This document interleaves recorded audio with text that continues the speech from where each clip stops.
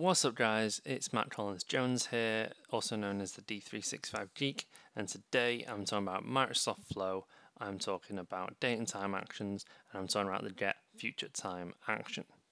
So the get future time action allows you to get a future date and time from an interval that you specify.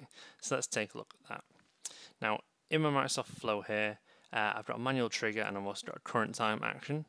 I'm going to add a new step, go to built-in, date and time, and get future time action. Now again, you'll notice similarly to my other videos, we have the option for interval and we also have the option for time unit. What you will notice is that there is no base time. So this is not an action like the add time action where we are adding time onto a base interval. It's taking the time right now and then we're going to add on additional seconds, minutes, days, hours or weeks or months onto this. So let's take a look at it. So if I add in 5 hours, for instance, so this is going to take the current time at UTC and then we're going to add on 5 hours onto it. We're going to try this out. We're going to test.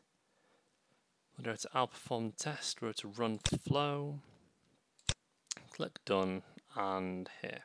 So I want to show you this first. So this is the current time action, and that's what get future time is going to run on. So we're not passing in the current time, it's literally just getting whatever the current time is and adding time onto that. So so the current time is 14:04. The interval time is 5 hours, the time unit is interval is 5, the time unit is hours, and we can see it adds this on. So I'm not actually inputting the current time, that is just another step that we've got in here. This action takes the current time and adds time to it, so the get future time adds time to the current time. So this is different from the add time action where you add it on from a base value, which could be anything. This literally just gets the current time and adds it onto. So again, useful feature.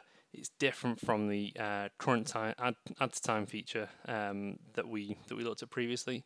So what do you guys think? Are you going to be using this in future? Let me know down below. As always, please like, subscribe, and share my videos. Ciao for now.